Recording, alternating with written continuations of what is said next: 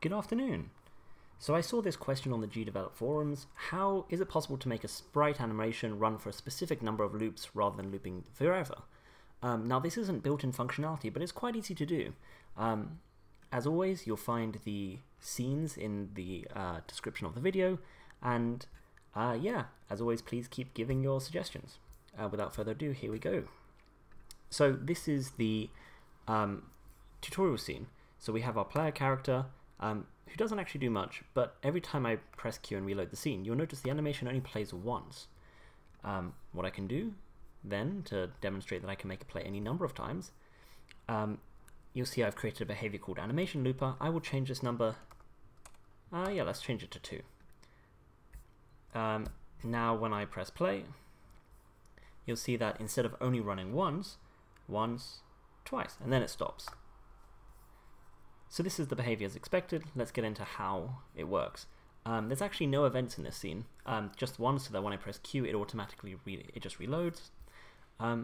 Actually, all the good stuff happens in a behavior called animation looper.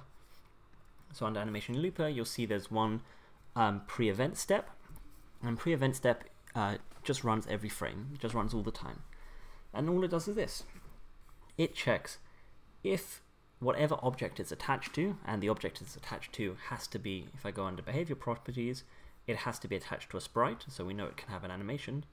And I should also point out there are 2 variables. One is called number of loops. This is visible in the editor, that was the number I was changing, and then there's an internal one called loop count. This is hidden, and we use this to work out when we want to stop looping.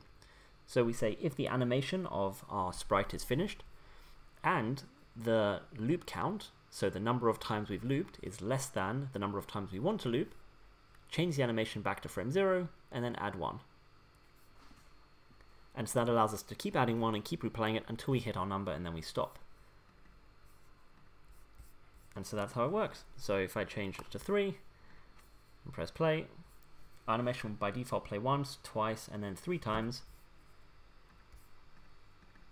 And just as easily, you can change it back to 1, and then it will only play once. There we go. Hope this has been of use. Please like and give thoughts and feedback, and I'll see you at the next one.